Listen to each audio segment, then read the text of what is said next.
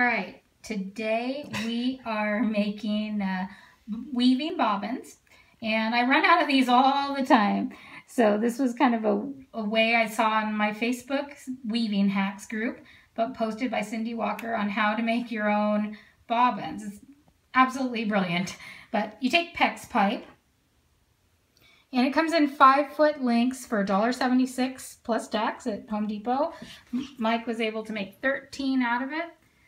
You soften it with heat onto the skillet, from the skillet. Then you move it to a cold plate, and he found for suction to get it to widen back out, he liked to have a little bit of water on the plate. You could use a tile, granite, something hard and cold basically to cool it off, because he has to hold it in its shape until it's cold.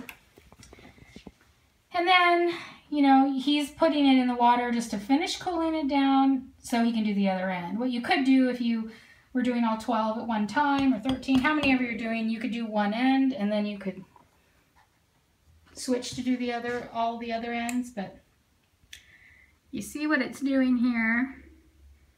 It's just like he's pressing it down fairly firmly as it's heating up. And watch it when he lifts it up. It's actually going to stay in its pipe form. It's not actually melted. It'll just go back to its pipe shape. But then he's going to move it onto the plate. See how he presses that back down, back into the flange shape there. Flattens it out. And you just have to do that until it's cold enough that it doesn't go back into its pipe form. That's it.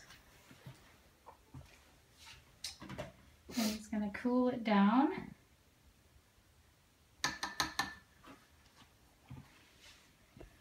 There it is. So for pennies, you can make yourself some really great bobbins. And even give them away as gifts. Thanks for watching today.